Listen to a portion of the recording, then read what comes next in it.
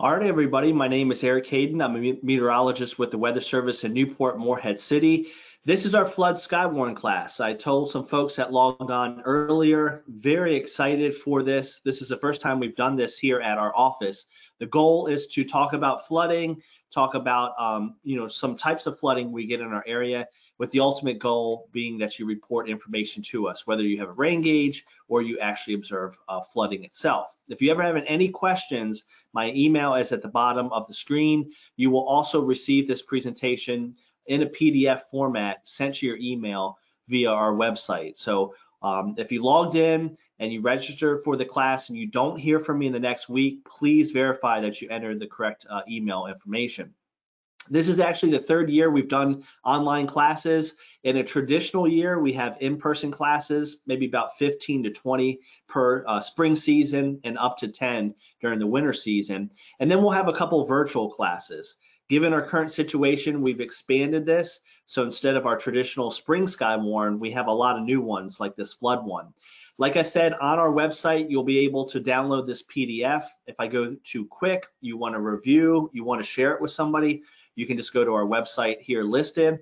In addition, thanks to Mike Lee, one of our coworkers here at the Weather Service. He's awesome with graphics. He made a whole set of new certificates. With this being a new class, it's the first time we've had a certificate for this one. You're gonna love it. So based on the email that you signed up with, you'll get that in your inbox. I know Will and a couple other folks already asked some questions through the webinar, or they let me know my audio wasn't working. I appreciate that. So you can ask me a question. I'll probably get to it at the end of the class itself. We're aiming for about 40 minutes, then we'll turn it over to you. Nobody sees these questions, so you can ask anything you want. And if you have a microphone, let's say you have a mobile device like this, you can ask questions verbally. You just want to raise your hand. And again, I probably won't get to those until the end of class itself because I'm presenting, so it's kind of hard to see the questions coming in at the same time. So very similar to our other SKYWARN classes, we're going to go over who the Weather Service is, what SKYWARN is, and then where we go down a different path. Since this is a flood class, we're going to talk about flood history in our area. We're going to focus on the different types of flooding we can get. I'm sure you knew we get a lot of flooding from tropical storms and hurricanes. We're going to talk about how the flooding can be localized sometimes, and also for the friends along the coast, how you can get coastal flooding. We're going to cover what a flash flood is, and then throughout the class, we're going to review how we want you to report that information to us. If you're new to this, please remember, this is just one of many classes we offer. Our traditional classes in the spring cover severe weather like tornadoes, thunderstorms, and lightning. Then the sister class to that is in the winter. It talks about winter snowfall measurement. Those are our two main classes. Then throughout the year, we have additional classes as needed. This flood SKYWARN class, we have a tropical SKYWARN, which talks more about hurricane history, and then an advanced SKYWARN, that's a follow-up to our basic. All of this information is on our website, and again, to your email that you signed up with, you'll be sent a certificate. In addition, a lot of links included our website itself, so you can continue to stay informed. Speaking of that, if you like these classes, let's say you haven't taken the winter one yet, or you haven't taken the basic one, and this is your first time seeing us, don't worry. Go to our website, and if you scroll down a little bit, I'm gonna try to draw it on here a little bit. If you scroll down just a little bit, there's a current schedule section. That's where you can stay informed on what's coming up. But on the far right, there's a YouTube training. And if you click on that, there's a lot of recorded training that we have there. Incidentally, this class that we're teaching right now, as soon as I get it downloaded and edited, I will put it on our YouTube channel. So again, you can review or share with friends. So that's our housekeeping. Now let's get started with the class itself. First things first, the Weather Service. We have over 100 offices in the country. I know we have some folks that are not from Eastern North Carolina. I know Will joined us up from the state of Maine. Your local office will forward information to you on how they want to report, and we'll cover that here in a second. As far as our local office is concerned, we cover the eastern quarter of North Carolina, so places like Jacksonville and Greenville. If you've ever been to the Outer Banks or the Crystal Coast, those are areas we cover. The rest of the state is covered by our sister offices. Raleigh covers the central part of the state, Wilmington covers the southeast part of the state, and then the Wakefield or Richmond office covers up across northeast North Carolina. One big thing with the Weather Service is we are open 24/7, year-round, holidays, weekends to serve you. Our main mission is protection of life and property. You can see from the picture, this is our office during Florence. The lower left is a brick building, our brick building with hurricane shutters. So we're in a reinforced building to stay put when the weather gets bad. So we stay here. We have backup offices that can take over if need be. But when the weather gets bad, that's when we stay put and we continue to issue those watches, warnings, and advisories. So that's a little bit about the Weather Service, open 24/7, offices all over the country. And again, the main mission is protection of life and property. Where SKYWARN comes in, it's a volunteer program run by the Weather Service to provide us with ground truth reports of what's happening. So in the case of flooding, how much rain do you have? How fast did it fall? Do you have flooding where you live? How deep is it? What's being impacted? Those are some things that we want to know. These reports are crucial because they really let us know how bad it is in your area. We have an event going on right now called the King Tides.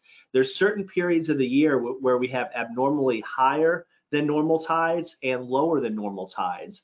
And we need reports of flooding. That tells us how, what types of businesses are being impacted, what's actually going on. And this is life-saving information because we can add it to our warnings, and people are going to take it much more serious when they can relate to it. Oh, 1st, 2nd, and 3rd Street are closed because of water. That means something to them if they live in the local area. A couple definitions to go over. We talk about these in all of our classes, watches and warnings. A watch means that conditions are favorable for something to happen. A warning means it's imminent or it is already occurring. So the example would be, say, a flash flood watch.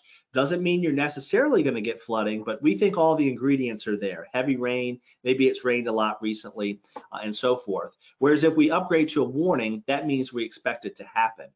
A true flash flood is something that occurs in a very short period of time, at least less than 6 hours and often less than 3. And usually this is caused by heavy rain. So think of that heavy thunderstorm that produces rainfall and causes flooding in a short period of time. The next couple slides I want to go over how to get information from us. The easiest way is our website. Just remember weather.gov. If you live anywhere else in the country, you'll just click on your part of the state that you live in. So if you're up in Maine, you click on Maine, and if it's the southern part, you're covered by the Portland office. Here in Newport, we cover the eastern quarter of the state. But again, no matter where you are, once you get to your local office, if you just enter your city or zip code or click on the map, you get a special forecast. We start off with a 7-day forecast. How warm is it going to be? Is it going to rain? How windy is it going to be? Kind of the quick and dirty forecast. And if you scroll down the page, you can get the hourly weather forecast, a graphical forecast, really anything you need. We default to kind of basic, and then we allow you to get more detailed as you desire. We mentioned that hourly forecast. I love it. You can click on the map, scroll down to the hourly part, and check on and off what you want. In this case, we're talking temperatures and wind speed, and it looks like sky cover. If you only care about temperatures and wind, you can display that. So it's very, very useful.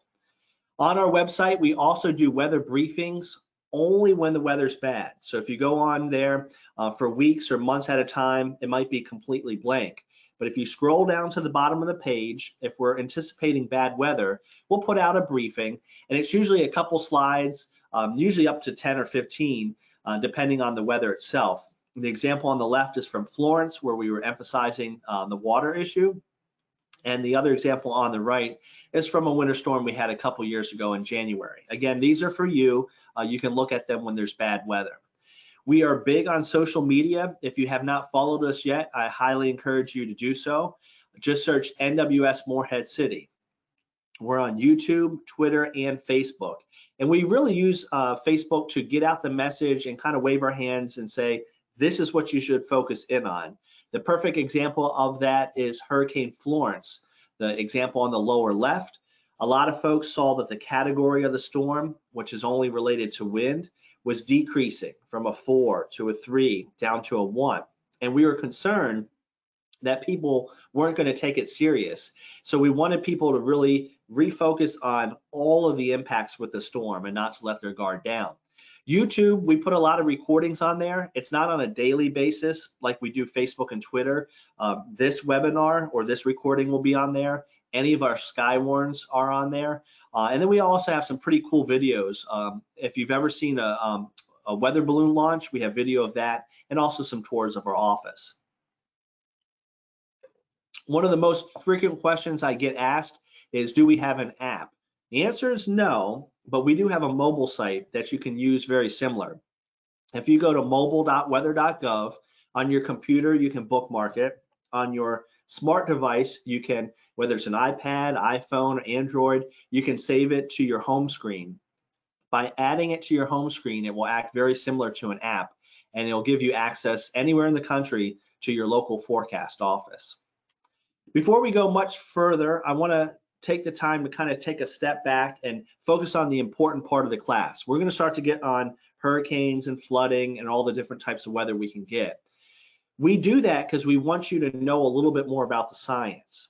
But our main goal is you report to us rainfall amounts and flooding. That's the whole goal of the class. The other stuff is kind of gravy. It's just for you to understand. And the way we want you to make those reports is our 800 number. That's the best way because we can ask you questions and ask for clarification.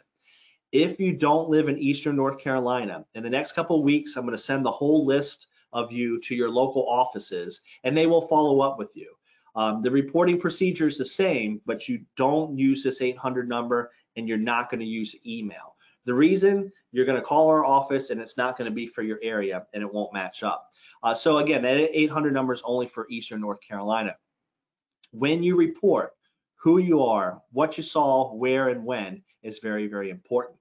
Another way you can report is using our email address. Again, this is only for Eastern North Carolina. If you're in Oklahoma, New York State, or Maine, your procedures will probably be the same, but your email and phone number will be different. Again, who you are, what you saw, where, and when.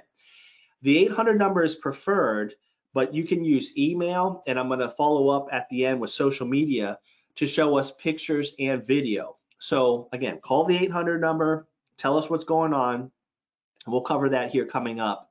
And then you can follow up with a picture or video through email or our social media. Just trying to emphasize the 800 number is certainly our most preferred way.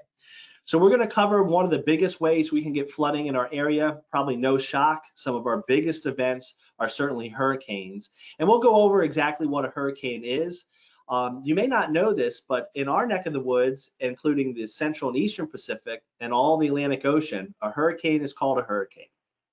If you live in the Southern Hemisphere in Australia, it's called a willy willy, a cyclone in the Indian Ocean, and a typhoon in the Western Pacific.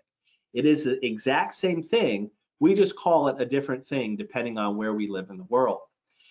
Hurricanes get their energy from warm ocean water. In fact, once you get above 80 degrees, they can really strengthen and get larger.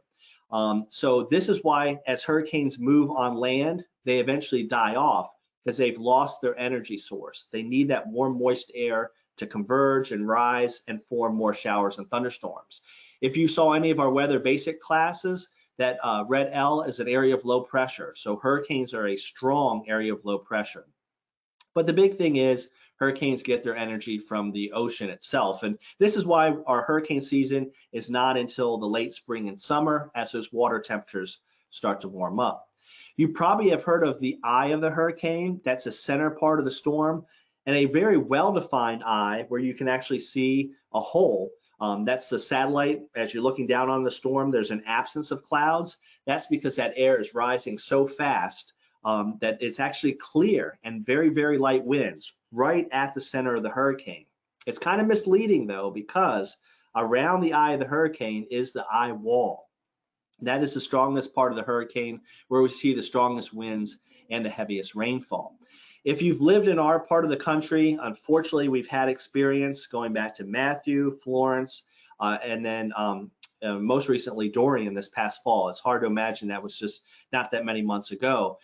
You know that with a hurricane, there's these bands of spiral rain bands that produce heavier rain and also gusty winds. In addition, in some of those outer bands, again, as the storm's rotating around, we can get some tornadoes occurring. So now we're going to talk about some of the different ways we can get flooding. You're going to see that we can get flooding from hurricanes. That's probably not a shock, but you might be surprised some other ways we can get flooding. This is one of the more historical ones. For some of you youngsters, you might not remember this. This was Hurricane Floyd in 1999. Not to date myself, but I was in the third year of college at that point. At this point, you know, Hurricane Floyd was a big one. It did hit across the North Carolina coastline. This was kind of the benchmark for flooding in our area before Matthew and before Florence. On the picture on the left is a rainfall map. It doesn't always work this way, but a lot of times to the left of the forecast track is the heaviest rain. So you can see in this example, to the left of the track, we saw some purples, 15 to 20 inches of rain. And Grifton, up in our area, was a place that was devastated by the flooding of Hurricane Florence. So hurricanes can certainly produce heavy rain. That is common in our area, unfortunately, with our climate. Another way we can get flooding is not just related to hurricanes, but we can get flooding. Let's say storms go over the same area over and over again. We would call this training. Or if storms just kind of stay stationary and they don't move, this can produce a flash flooding. And we saw this in 2009 in Havelock, North Carolina. If you're not familiar with North Carolina, that's down toward the coast, roughly between Morehead City and New Bern. So this is 2009. The image on the right is radar, an estimation of how much rain has fallen. Our radar can estimate the rain. We always appreciate reports because you can confirm it. But what we're showing you here is the area that is shaded in, you know, that darker yellow and red. That is very, very heavy rain. In fact, some locations measured 10 inches of rain in 4 hours.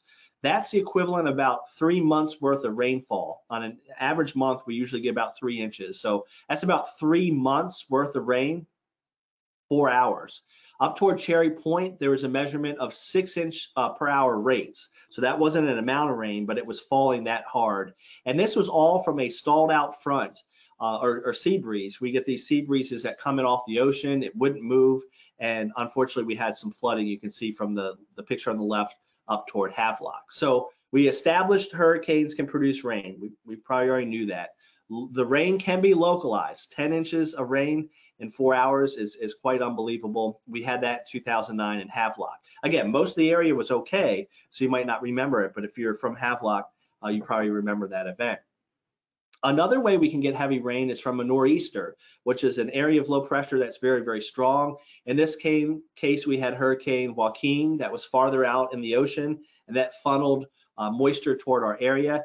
From the map, you can see, for the most part, the heaviest rain itself was mainly toward the South Carolina area. So kind of the upstate or downstate part of South Carolina. In addition, it was you know, some rain across eastern North Carolina, but it certainly wasn't one of our heaviest rains. You can see by and large the heaviest rain was down toward South Carolina itself. However, it did pile up water off the ocean because of that persistent wind. And the picture on the right is from Beaufort, North Carolina, and that is some flooding that occurred in the Beaufort area, and that was something we call coastal flooding. So we certainly want to know about coastal flooding. A couple more of the more notable ones. We covered Floyd. Matthew was certainly a notable storm, again for flooding mainly in our area. We didn't see a lot of wind. The storm made landfall along the Carolinas and kind of just meandered off the South Carolina, North Carolina coast and then went out to sea.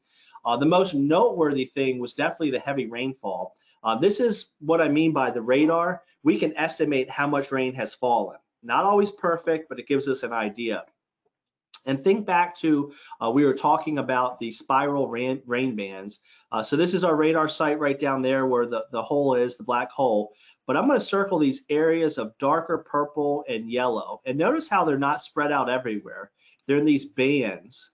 And this is what I'm talking about, those rain bands that can come on shore.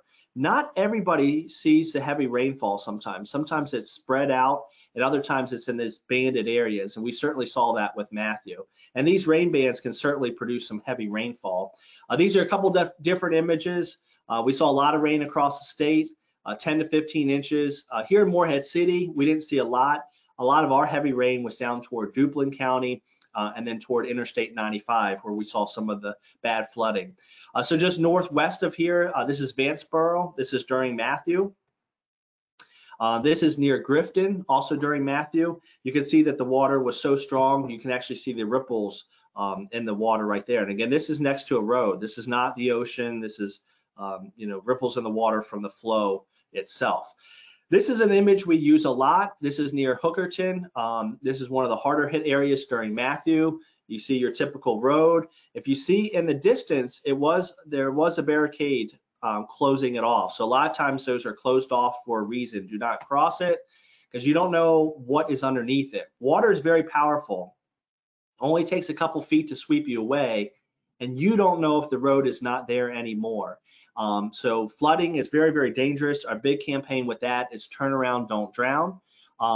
Most people that die in floods occur in vehicles. It's not that the water comes up and they don't know about it. It's that they're going places they shouldn't go. Our last example is the most recent one, Hurricane Florence in 2018. The graphic on the left is the satellite. It's showing the cooler cloud tops. The one on the right is the radar out of Wilmington.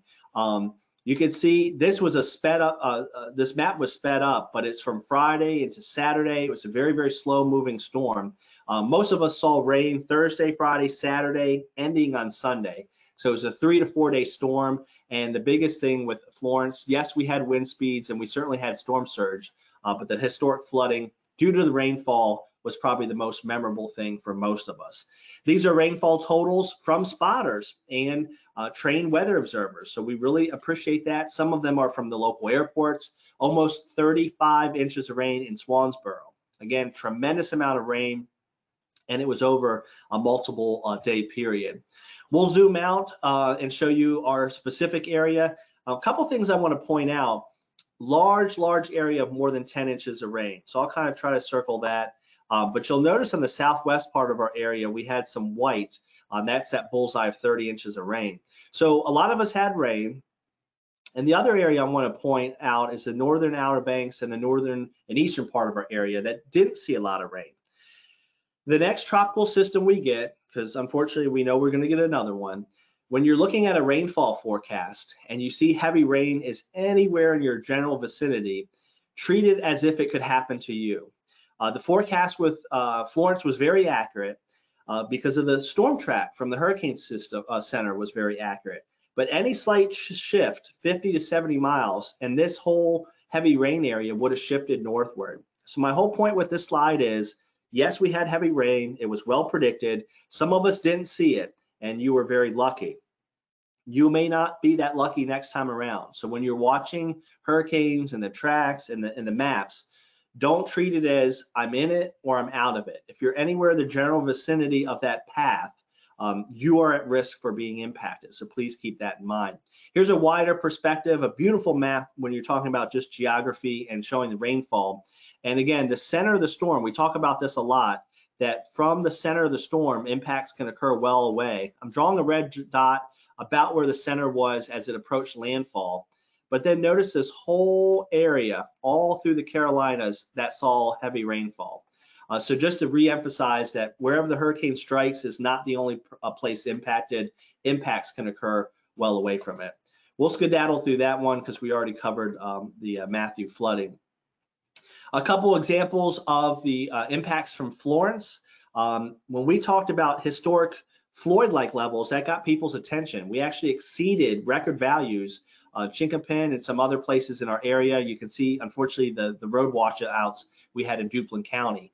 Water is very, very powerful. It can sweep you away. It can wash out the road. Stay home when there's flooding. Just stay where you are. You don't want to be out driving. This is an example of the Trent River in Pollocksville. Again, exceeded our record flood. The highest it had ever been in recorded history was during Floyd, 1999 for a lot of these folks. And we crested, unfortunately, above that. So we talked a lot about flood history. What do we want from you? Anytime you have flooding in your area, something significant or rarely seen, we want to know about it. The roads are being covered by water. How deep is it? I don't want you going out there measuring, but tell me, is it up to the stop sign? Is it up to the hubcaps? If you live along the coast, let us know. Is your water above normal? 1, 2, 3 feet above normal? Do you have a staff gauge? A lot of you folks that live along the coast are very in tune with the weather, and we would appreciate you letting us know what's going on. This last part of the presentation, we're at about the 25-minute mark. The last 15 minutes is going to exclusively talk about a rain gauge. Highly encourage you to get one. If you have one, if you get an inch of rain in a long period of time, like a day, or in less than an hour, we want to know about it. The reason why the rain gauge is important, telling us about flooding, you can verbally and visually tell us what's going on, but knowing how much rain fell, that can help us even when you don't have flooding, because we can look back at the radar and see how the radar is doing. The easiest way to get this rain gauge I'm talking about is to go to cocoraws.org. If I go through it too quickly, this is one of those links I send in your email. So jot it down, think about it. In my follow-up email, you're going to have this direct link. That's where you can get online training. You can get places to purchase your rain gauge and sign up. Doesn't take very long at all. Part of the training is what you're going to see here. We do a separate CocoRaws presentation. It's about 45 minutes. It's more in depth, kind of the A to Z. I'm giving you the concise what you need to get started after you get your rain gauge. So really encourage you to buy that 4-inch rain gauge as soon as you can. So we're going to talk about setting up. Where should you put this rain gauge? Location is the key to good data. You don't want to keep the rain gauge in your box. Not going to do any good. And I did this as a kid. I must admit, I had a little pickle jar and I had rain gauges near the downspouts because I wanted the most rain in the area. Obviously, that's not accurate, but I do remember doing that as a kid. You want to be away from tall objects. You don't want to be under a tree. You don't want to be probably on your deck. The deck is a nice place to screw it into, but that's close to your house. The rough rule is you want to be away from objects like buildings and trees. A fence, it's an okay place. It's probably away from your house, but you can see from this example, there is some wind that goes up and over the gauge because of the fence, and that could artificially mess up your measurements. Some ideal places, it's going to depend on where you are. You want to be, again, away from tall objects, away from buildings, out in the open as much as possible. If you are in a rural location or residential location, the two on the left, you have it the easiest. Where today in your yard is away from trees and the fences and tall objects. That's where you want to be. If you live in a more urban environment, it's going to be more of a challenge. Doesn't mean you don't measure, just get as far away as you can. For some of you that have a lot of trees, just do the best you can. You don't want to be right underneath it, but your best you can may not be as good as somebody else's. Just do the best you can, and that's all we're asking. As far as distance, you don't have to get out there and get a ruler, but roughly twice as far from that object. So if you have a 30-foot pine tree, you want to be about 60 feet away. Again, you don't need to measure it, just kind of gives you a ballpark for how far away you should be. In this example in the lower right, the gentleman's out away from his house and equal distance right in the middle between those two tall trees. As far as height above ground goes, it's not as big of a deal as placement. And what I mean by is roughly chest level is fine. The example on the top, if it's a really open field, 2 feet is probably better because you have so much wind going through there. By being close to the ground, you're reducing the issues with wind, and you're still above ground that you won't have any issues with animals. Mine, I think, is about 4 or 5 feet. Again, chest level is fine. I have seen some automated weather stations. We don't want any automated stations in the CocoRaws program, but I've seen some that are mounted to roofs. That's okay for wind measurement, but it's terrible for a rain gauge, just terrible. And the reason is the higher you get up in the atmosphere, the windier it gets, less friction. And that just, it keeps your rain gauge from catching as much rain as it should. So again, chest level, 3, 4, 5 feet is fine. You want to make sure your gauge is level. I'll use my cup here. It's not, I should have brought my CocoRaws gauge in, it's outside. But let's pretend this is my gauge. You don't want it cockeyed or crooked because then you're not capturing how much rain is falling in. So you certainly want it to be level. And if you do it on a post, I must admit this worked better than I thought. I got a 4x4, got a friend to cut it at an angle, and you want that angle to slope away. This worked really, really well. My wife helped me get it in the ground, make sure everything was level, and that thing is there permanent for a long, long time. So if you want to do it that way, a 4x4 that you can get at your local hardware store would be fine. A couple more slides on measuring, then we're going to turn it over to you for any questions you might have. Accuracy is really important when you're doing your gauge. The biggest issue with the gauge is decimals. If there's an inner tube and an outer tube, if it's anywhere in that inner tube, it's going to be point something, 0.4, 0.53, 0.99. You don't want to mess up the decimal. I was teasing my younger son today, he's 6. We went out there and measured 23 hundredths, 0.23. And he said, is that 23 inches? I said, no, you gotta get the decimal right. So again, it's 0.23. So make sure you get the decimal right in there. And what I mean by that is that inner gauge measures up to 100, it measures up to an inch. Each tick is 100th of an inch. So 0.01, 0.02, 0.03, all the way to 0.99. Once it gets to an inch, it overflows into the extra place. When you do measure the rain, you want to look at the meniscus, not the thing in your knee, but that little area that kind of goes down. That's formed by the surface tension in the gauge itself. So the bottom of that curve, that is actually where you're measuring. So don't, in this case, this example on the right is really good. You're going to look at this line right here, not the one higher than that. This is what 1/2 of an inch looks in the rain gauge. So again, 0.50, and that's what 1 inch. That gauge, the inner part measures up to 1 whole inch. What happens when you get more than an inch? What can happen here? What happens is that inner cylinder fills up and overflows into the outer part. This whole thing can measure 11 inches. 1 inch in the inner tube, 10 inches in the outer part. So what you're gonna have to do is some addition. So what you wanna do is pour the inner gauge out, write down that you had an inch, and then use the funnel and pour the remaining amount into the inner tube. And you might have to do this a couple times. And if you're getting old like me, you're gonna wanna write it down so that you don't forget. So in this example, you come out, you see your gauge, the thing has overflowed into the outer part. You enter, empty out the inside, it's an inch. Then you use your funnel and you fill it almost way to the top. It's 0.97, write it down, dump it out. Fill it up again, and you're gonna do it a couple more times, and then you got 3.77. So when you get more than an inch of rain, you are gonna have to use the funnel and the inner tube to measure out a couple times. Be sure to write it down because it's easily, was that time that I measured it 0.97 or was it the time before? So definitely wanna write that down. All right, we're at the 32-minute mark and we are on the home stretch. So at the beginning, we stress the 800 number is the best way to call us, or if it's a rainfall report, you can do it through CocoRaws. Social media is great. We don't answer it all the time, so please call us if it's urgent.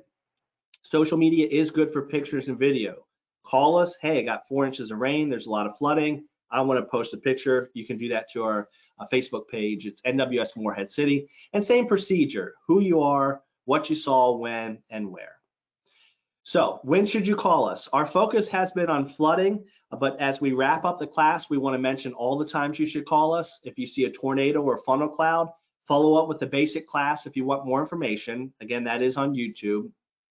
Any size hail, we got a lot of great reports yesterday because we had all that hail up in the New Bern area and for some of us yesterday evening. Wind damage, and again, any type of flooding or heavy rainfall. The other time you can call us is, I know we're far away from it, but anytime we get snow. The whole goal is to make you a year-round spotter. So it's very likely you're gonna have rain or snow this year, let's face it.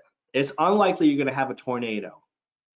We want you to get used to reporting to us so that when, heaven forbid, that you do get bad weather, you can call us and it's like second nature. So for snowfall, I know we're many months away from that and hopefully removed from that. You want to take a couple measurements, measure to the nearest 1/10 of an inch, and any accumulation of ice is good to know. So that is it. It's about 35 minutes. We're trying to keep the virtual classes concise because we can't see if we're losing you, if it's too much or too little. The in-person classes are usually about an hour and 15 minutes just as guidance. So before we totally wrap things up, I really hope you provide us with some feedback, what you like, what you didn't like, because we'll continue to do these classes going forward. And speaking of those, I hope a lot of you that are repeats are probably familiar with this site, but our website link that I'm going to send you to, all of the recordings and PDFs are on the website. We've taken a lot of time to do this. It's not the easiest thing. I don't have the flood one up yet. This is the first time we've done it. So this afternoon or maybe tomorrow, depends on how much more work I have to get done for that. But excuse me, you can see the Cocoa Raws online, all that stuff is on there. Our current schedule, you just did the Flood SKYWARN. Again, once it's completed and edited, sometimes it takes a couple hours, I will post it as a recorded presentation so you can review. And if you like this and you don't mind hearing my voice, we have an advanced class. We have advanced class this Friday. And the way we're doing it is 2 for Tuesdays, 2 classes on Tuesday at 10 and 1.